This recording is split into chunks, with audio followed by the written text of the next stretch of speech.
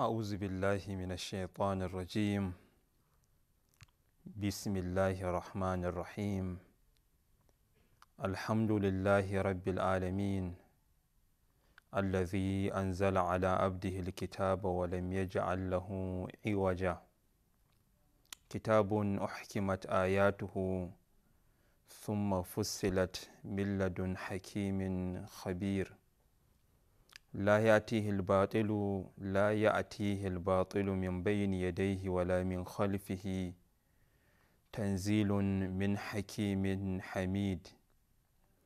وأفضل صلوات الله وأكمل تسليماته على رسوله الذي أرسله بالهدى ودين الحق ليظهره على الدين كله ولو كره المشركون.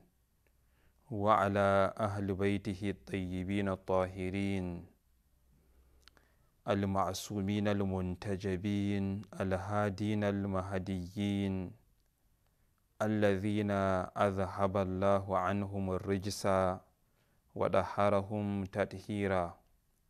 واللعنة الدائمة على أعدائهم أجمعين الذين اشتروا الضلالة بالهدى فما ربحت تجارتهم وما كانوا مهتدين. رب اشرح لي صدري ويسر لي أمري واحلل عقدة من لساني يفقه قولي. اللهم اجعل أعمالنا خالصة لوجهك الكريم يا رب العالمين. masu kallonmu masu girma, assalamu alaikum wa rahmatullahi ta'ala wa barakatuhu. Barkanmu da sake haduwa da ku a cikin wannan darasi namu mai albarka wanda muke bayanin alkur'ani a mahanga ta Ahlulbaiti alaihimussalam, wanda shirin namu idan ba a manta ba yana magana ne akan abin da ya shafi alkur'ani, ilmummukan da suke tattare a cikin alkur'ani, wato suke a cikin alkur'ani. Amma kuma har yanzu ba mu gushe ba, muna yin shimfiɗa ne kafin mu shiga cikin darasin namu. Wato cikin darasin namu muna yin abin da ya shafi shimfiɗa ne. Idan ba a manta ba, ana tare da mu a karatunmu da ya gabata muna karanta hadisi ne na Imam Ja'far Sadiq alaihi salam, wanda shi wannan hadisi din yana mana bayani akan waɗansu mutane, wato yana mana bayani ne akan halaye na mutane, wanda mai tambaya ya tambaya dangane da wato abin da Imam Ja'far Sadiq ya faɗa cewa mutane kaso hudu ne. Wato Imam Ja'far Sadiq ya kasa mutane gida hudu, wanda kuma kowanne dalilin kashin shine rabawa din da ya yi shine cewa halaye na mutane da kowane mutum, kowane gungun mutane suke keɓanta da wannan hali din, wanda mun fara karanta ita wannan ruwaya din sai lokaci wato ya riske mu, ya zama na sha ba mu iya kammala ita wannan ruwaya din ba, kuma muka bari haka. To dama mun ce idan insha Allah idan muka zo a darasi na gaba to za mu ɗora akan inda muka tsaya. Imam Ja'far Sadiq a cikin wannan ruwaya din yake cewa annasu arba'atun. Zan ƙara maimaitawa yanzu inda muka tsaya, daga nan sai in ci gaba da fassara din. Faƙultu ju'iltu fidaka wa ma hum. Mai tambaya yake cewa fansa, wato na sanya raina kan kai na zama fansa gare ka. Suwa ɗaya waɗannan mutanen. Yake cewa ju'iltu fidaka, wato na sanya raina fansa zuwa gare ka. Wa ma hum, suwa ɗaya ne waɗannan mutanen. Faƙala rajulun. Imam Ja'far Sadiq yake cewa yanzu zai fassara masu wane ne waɗannan mutane. Yake cewa rajulun utiyal imana wa lam yu'tal qur'ana, wa rajulun utiyal qur'ana wa lam yu'tal imana, wa rajulun utiyal qur'ana wa utiyal imana, wa rajulun lam yu'tal qur'ana wa lal imana. Qala qultu ju'iltu fidaka fassir li halahum. Wato kamun bayanin waɗannan mutane, ka fassara mun ya ake suka zama haka. ko kuma idan sun kasance haka to ya ne menene zai biyo bayan hakan da suka kasance. Imam Jafar Sadiq alaihi salam yake cewa amma allazi utiyal imana wa lam yu'tal qur'ana fa mathaluhu ka mathalit tamrati da'amuha hulwan wa la riha laha. Mun karanta wannan na farko kenan. Sai yake cewa amma na biyu fa wa amma allazi utiyal qur'ana wa lam yu'tal imana fa mathaluhu ka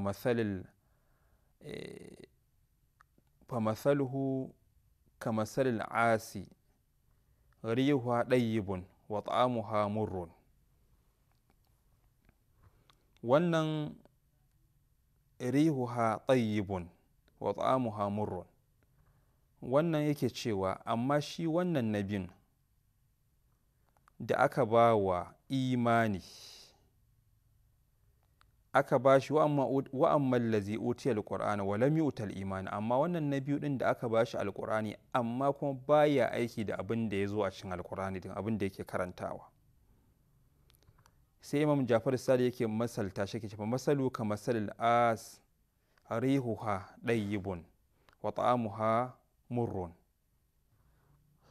Imam Jafar Sadiq yake mana bayani dangane da halayen waɗannan mutane, yake cewa wa amma allazi utiyal qur'ana wa lam yu'tal imana.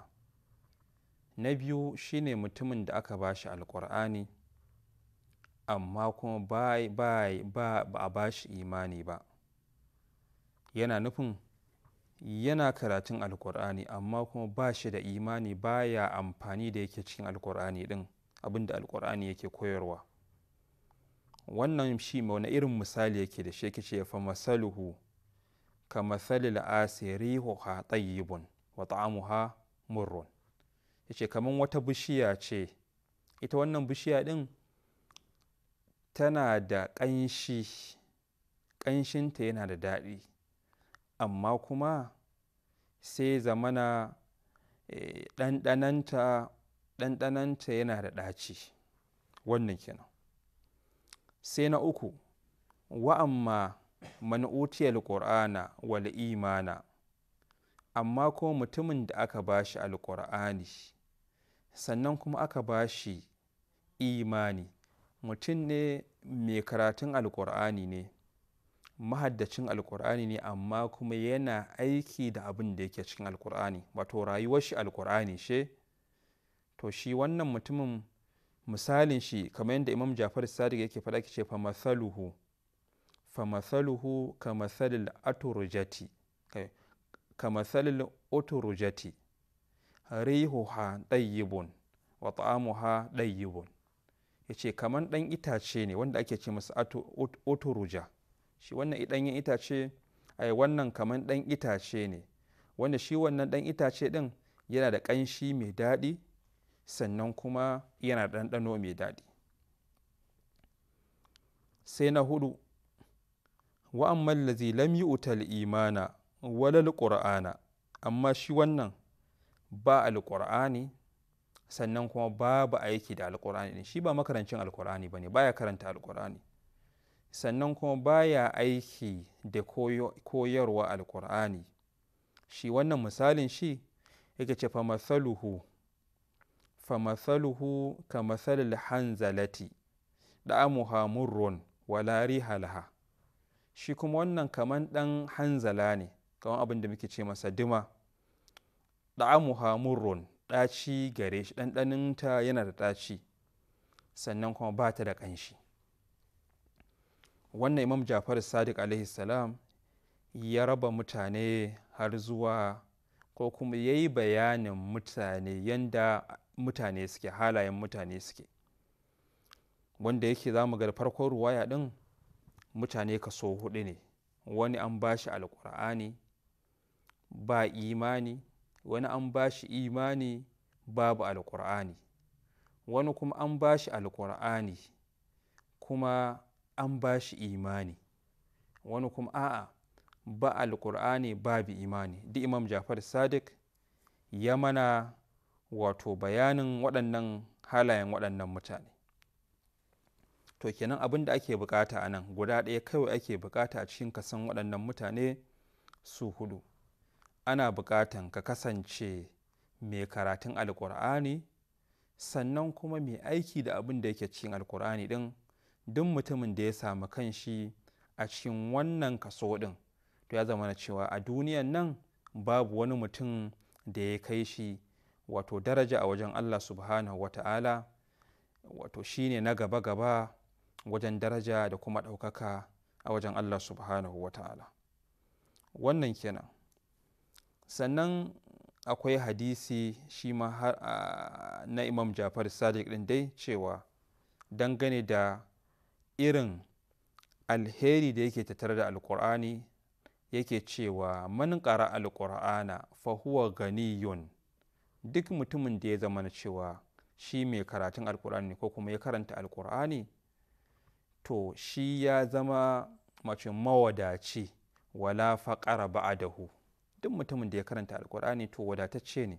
Allah ta'ala ya wadata shi da arziki, wanda wannan arziki din babu talauci a bayan shi. Imam Jafar Sadiq ya ce wala wa illa ma abi, yake cewa wala faqara ba'dahu. Imam Jafar Sadiq ya ce man qara alqur'ana fa huwa ganiyun wala faqara ba'dahu. Duk mutumin da ya karanta alqur'ani, to Allah subhanahu wa ta'ala zai wadatar da shi, ya zama wadatacce. Sannan kuma har wala yau ya zama cewa bayan wannan wadata din, wadata ce wacce yake ba ta da iyaka, ba ta karewa. Zai zama cewa kuma a bayan wannan babu kuma wato talauci a bayan wannan arziki da Allah subhanahu wa ta'ala yake wa mai karanta alkur'ani. Lokacin hutu yayi, idan muka dawo za mu dora, da fatan za a dakace mu.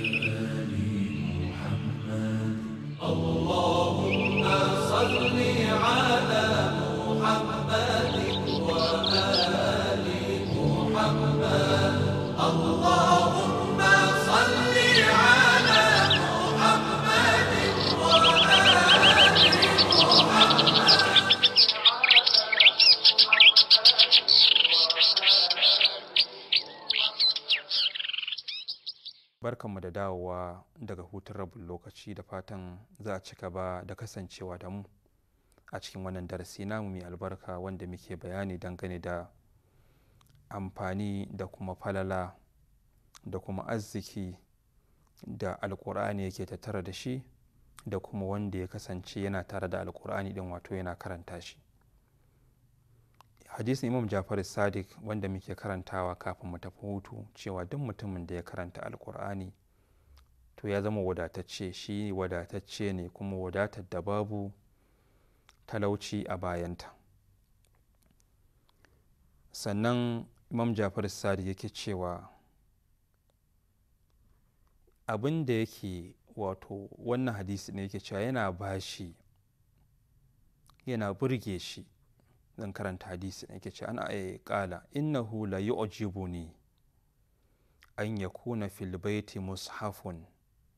Imam Jafar Sadiq yake cewa abin gwanin sha'awa ne, yana burge ni zamana a gida akwai alkur'ani, wato kasance a cikin gida akwai alkur'ani. Imam Jafar Sadiq yake cewa wannan abu ne mai kyau, kuma yana burge shi. Mun riga mun sani cewa burge muminai, burge bayan Allah, wasiyan manzo mai tsira da aminci burge manzo ne. Sannan kuma burge manzo mai tsira da aminci mun san cewa burge Allah ne. Kenan abu ne mai kyau, Allah ta'ala yana so tunda imami yana so abin da imami yake so Allah ta'ala yana so. Imam Ja'far Sadiq yake cewa la yu'jibuni an yakuna fil baiti mushafun, yana burge ne zamana cewa a gida akwai alkur'ani. Ba kawai burgewa imam din ba, wato ba kawai burgewa imam ba, yake cewa ya ɗarudullahu azza wa jalla bihi ash-shayatin. Abu ne mai kyau ya zamana cewa gida akwai alkur'ani, sannan kuma idan akwai alkur'ani a gida to Allah subhanahu wa ta'ala ya ɗarudullahu azza wa jalla bihi ash-shayatin. Allah subhanahu wa ta'ala yana koran shaidanu daga wannan gida ɗin da yake cewa akwai alkur'ani a cikinsu.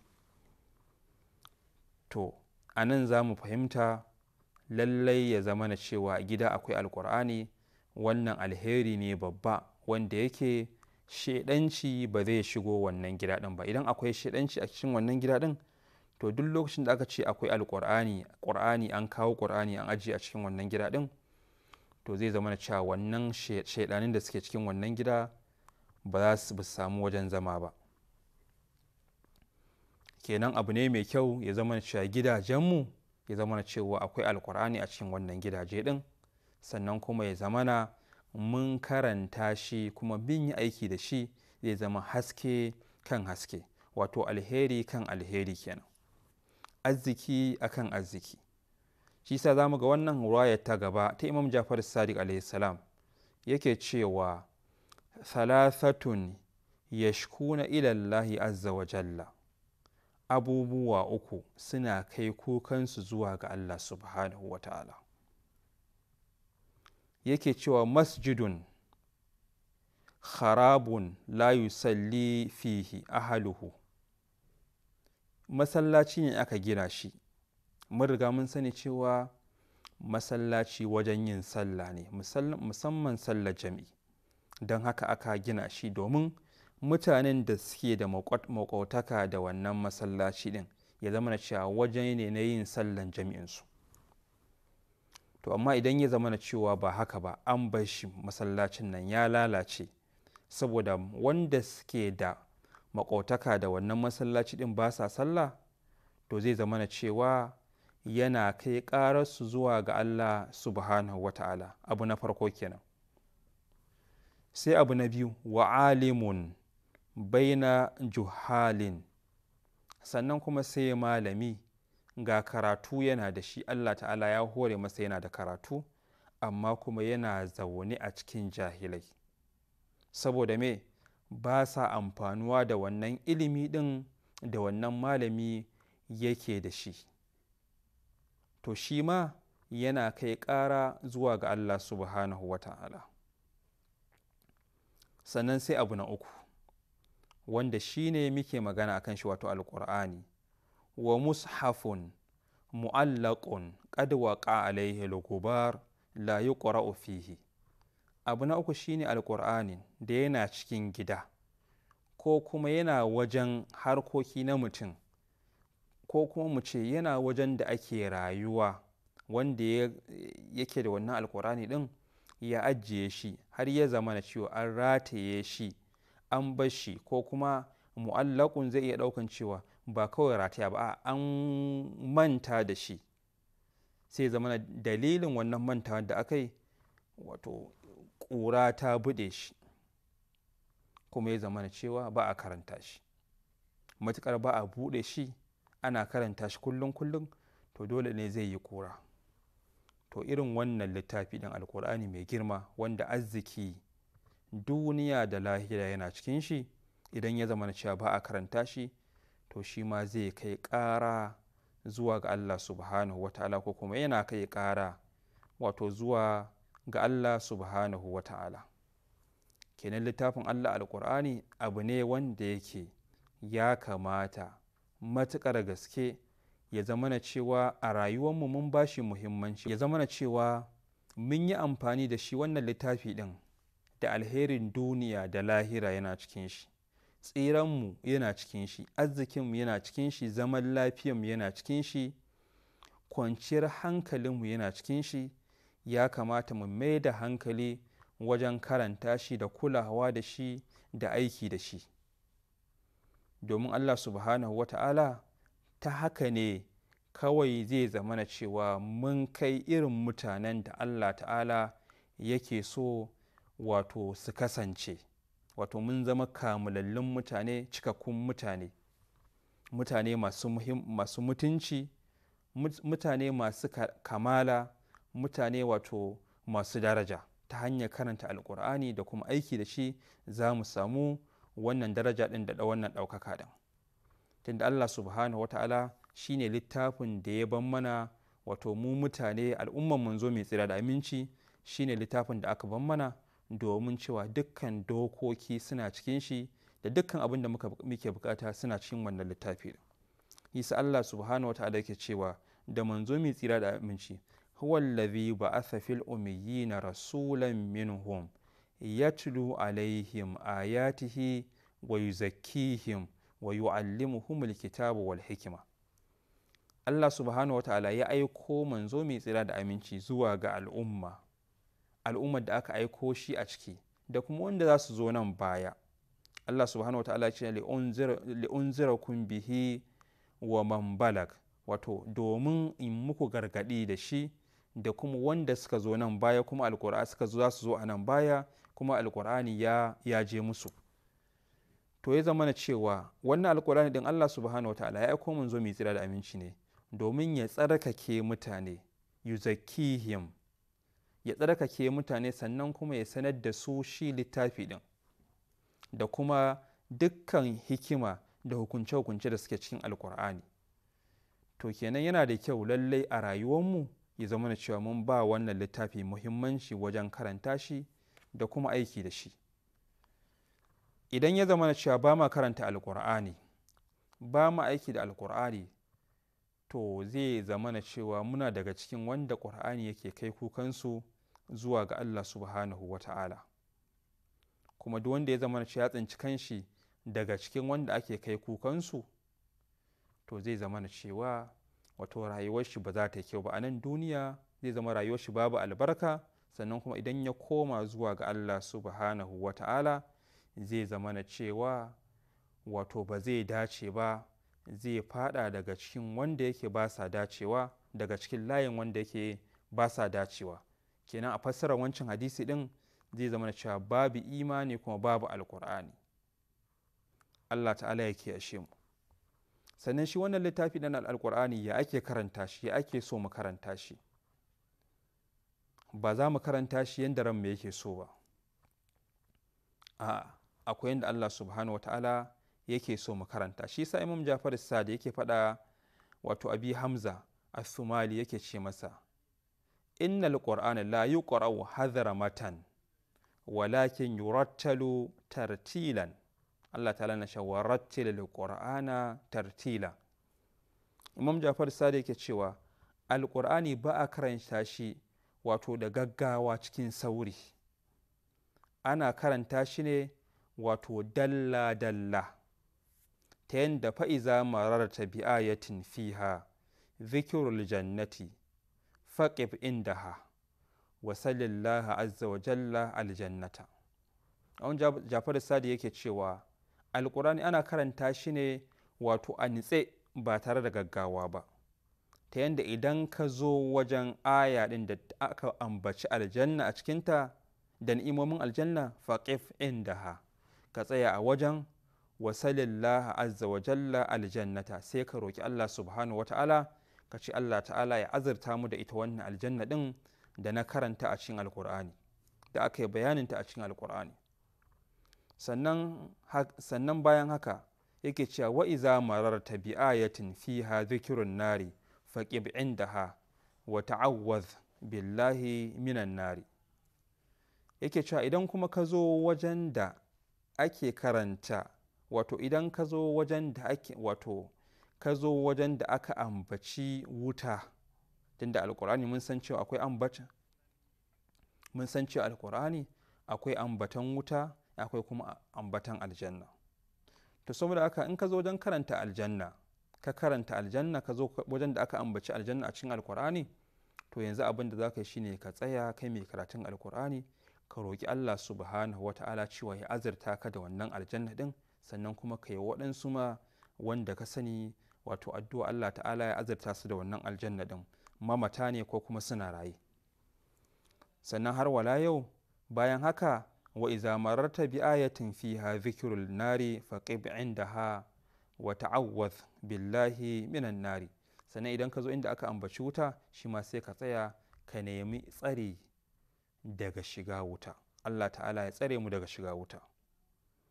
Wannan abin da ake bukata mai karatun alkur'ani ya kasance lokacin da yake karanta alkur'ani ya ringa karanta alkur'ani da irin wannan yanayi din.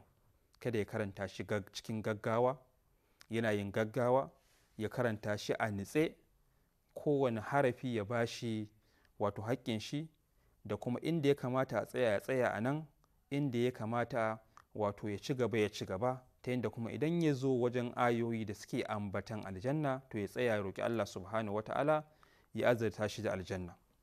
Har wala yau idan ya zo kuma wajen da ya zamana an ambaci wuta, to a nan ya tsaya ya roƙi Allah subhanahu wata'ala ya kare shi daga shiga wuta, ya kare shi daga azabar wuta.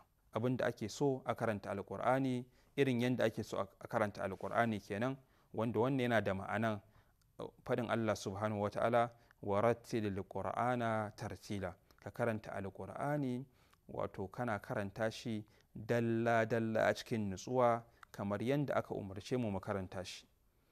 Ana ɗaga mun lokaci cewa lokaci hannu cewa lokaci yayi, zan dakata a nan, za mu ɗora akan irin waɗannan ruwayoyi ɗin a karatunmu na gaba. Nake roƙon Allah subhanahu wata'ala ni da ku abin da na karanta daidai Allah ta'ala ya ba mu ladan, wanda kuma ne kuskure daga gare ni ne nake neman yafiya ni da ku a wajen Allah subhanahu wata'ala. Nake cewa aqulu qawli hadha wa astaghfirullah li wa lakum min kulli dhanbin fastaghfiruhu innahu huwal ghafurur rahim. Wassalamu alaikum wa rahmatullahi ta'ala wa barakatuh.